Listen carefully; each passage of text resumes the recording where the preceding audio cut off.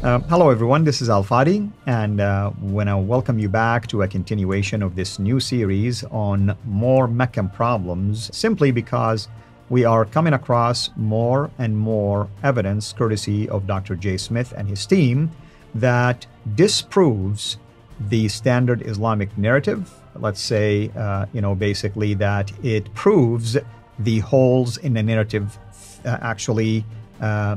facts, and basically we're not finding any evidence that can corroborate the idea that Mecca existed when the standard Islamic narrative said it existed. We're not finding evidence to corroborate some of the traditions about, for instance, when we showed you the burial sites of these prophets, or many other things, as we will continue to unpack these additional evidence. And we want to pick it up from here. Dr. J, welcome back. No, okay, thank you. So that's the question, and obviously you and I know the answer, but we want our viewers to understand where these sources come from. Yeah, before we really get unpack Mecca, we've got to say, well, what are all the Muslims dependent on for everything they know? And what we're finding out is that it's not the best source. What are we talking? Let's just go back, and I want to look at this map. Let's put this map up here to show you what and who is it that, or where is it that the Muslims are going to. What they do is they always start with the idea that Muhammad, it was in this part of the world that I'm pointing to right here, this dark green here. See this dark green here? That is the area that existed during the time of Muhammad's lifetime. So nothing really was controlled beyond that dark green area. I mean, there's just a little bit of Oman, but that's what you mean here is when Muhammad, according to tradition, was living, these areas converted to Islam. Right. This is part of the empire at that time. Right. According to the standard Islamic narrative, that's what they are. Once he died, then Abu Bakr comes and he then controls this part here. So you see this part here. That's all then under his control. And he is from 632 to 634. So he brings the whole peninsula under his jurisdiction. He dies peacefully, and then Umar and Uthman and Ali. So they're the last three of what we know as the righteous caliphs. Yeah, the Rashidun period. Rashidun, exactly. And that's this area here and this area here. So all of this now part is under their control, this part right in here. So that's according to what Islam tells us, not history, but what Islam tells us.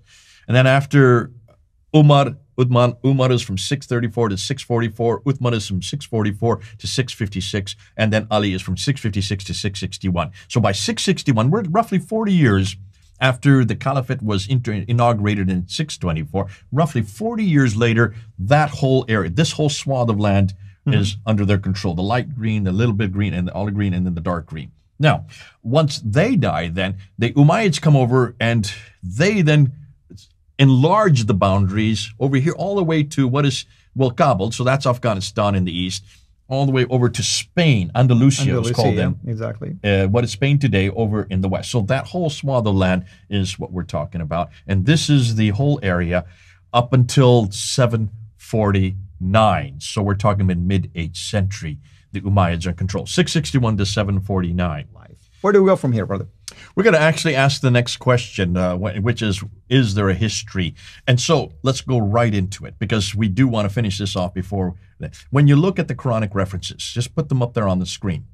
The Quranic references, if you look there, are only, well, there's only one. As I said earlier, it's only one place, chapter 48, verse 24. And he it is who hath withheld men's hands from you and hath withheld your hands from them in the valley of Mecca after he had made you victors over them. Allah Isir of what do you do? What does that tell you? Not to tell you much, other than the fact that Mecca is in a valley. Is Mecca in a valley? Well, I mean, if it is a valley, it's a flat valley, that's for sure. It's not what I would call a valley. And of course, that's it. That's all we know about Mecca from the Quran. If this is such an important place, if it is the greatest, the oldest city in history, it's where Abraham was, it's where all the prophets are buried, at least 300 of the prophets are buried, then why is there only one reference to it in the Quran? And really, the reference we have doesn't tell you much at all from what we do know about Mecca. But more than that, Dr. Patricia Corona found this. She said the earliest, and let's go back to the slide here, that the earliest reference we can find for the city called Mecca is the Apocalypse of Pseudo-Methodius Myth Continuatio Byzantia Arabica. This is from 741. She cannot find any reference until this day. Now, she introduced this back in 1987 when she wrote in Meccan Trade and the Rise of Islam. So it's been out over 20 years. In fact, well, we're talking about 30 years it's been out, and still no Muslims have been able to find something better than this. Find a reference that's earlier than the Methodius Continuata Byzantia Arabica from 741. Show me a reference that's earlier. They can't find it. Which suggests in 30 years, if they can't find it, they're not going to find it in the next 30. So you've got to go with this as the earliest reference. Muhammad died in 632, according to the standard Islamic narrative. If it doesn't get to introduce as a reference point until 741, when is it put on any map? It's not put on a map until 900 AD. We don't see it on any map. We've done this before. We've already got this, so I don't want to repeat ourselves. But she didn't read enough. She didn't go far enough. Because when you read the entire Pseudo-Methodius Continuato Byzantia in 741, you need to read the second part of that reference. She just was looking for the name itself. She didn't unpack it. What does it say afterwards? Well, it says, as they consider it, the home of Abraham, which lies in the desert between Ur of the Chaldeans, that's the magicians, and Kara, the city of Mesopotamia. Hold on a minute. Why didn't Dr. Crone pick this up?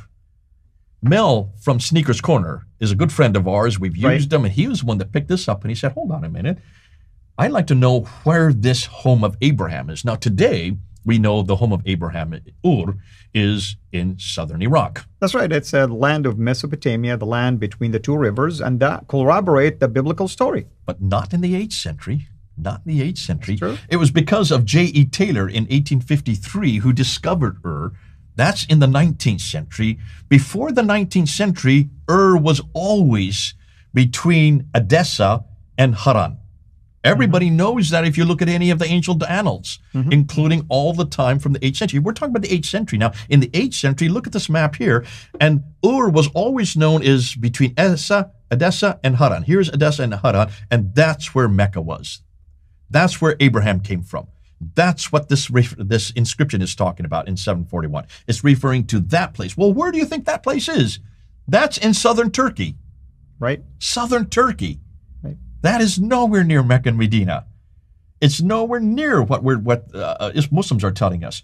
So the original Mecca, according to in the 8th century, the Mecca that this document is referring to, is located in southern Turkey, where they believed at that time Abraham came from. But it was because of J.E. Taylor who was the one that finally found where Ur was, and that was in the 19th century. And then, of course, we know that today, everybody that goes to southern Iraq, you will find that there. But you notice what we've been saying over and over again. In fact, it's getting boring.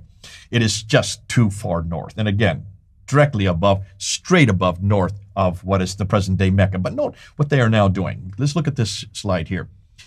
Notice what they're doing. Here's that clock tower that I said before. The world's the fourth highest building, the world's largest clock, and also they want to look like Big Ben there in England because they want to make it Meccan being time.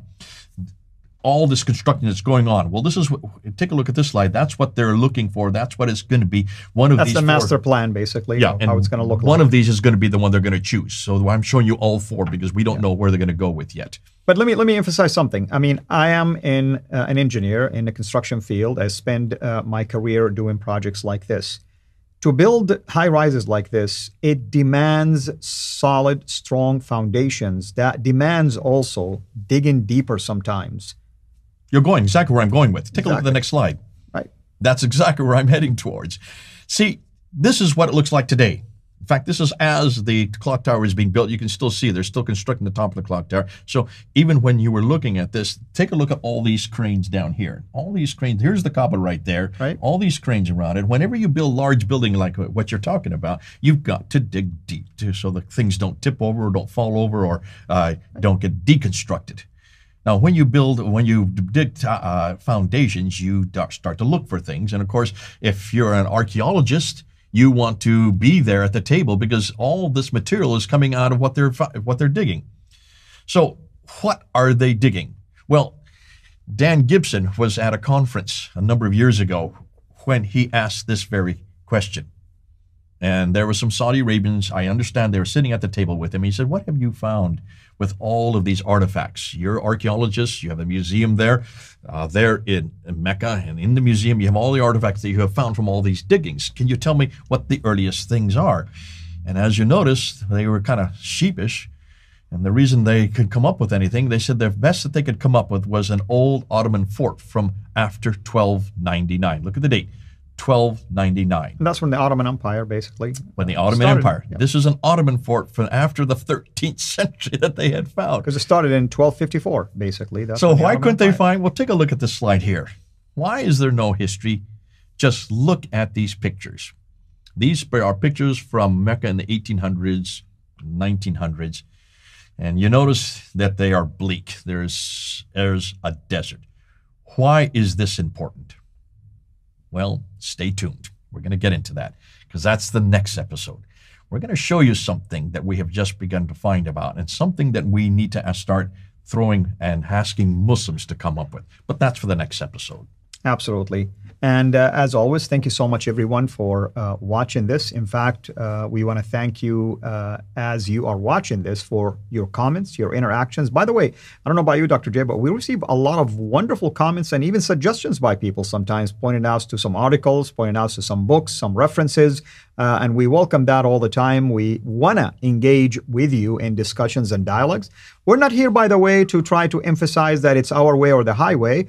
But at the same time, unless you can present us with anything, as Dr. J mentioned about Dan Gibson's question to the Saudis, asking them, hey, what did you find? Can you show us some artifact? This should be really a groundbreaking, discoveries. If you found anything that points back to a 7th century, 6th century, 5th century, anything, that you can at least tell us that there was civilization, habitation, things that are taking place in there. And the only thing that they were able to point out to was a Ottoman fort that was in 1299.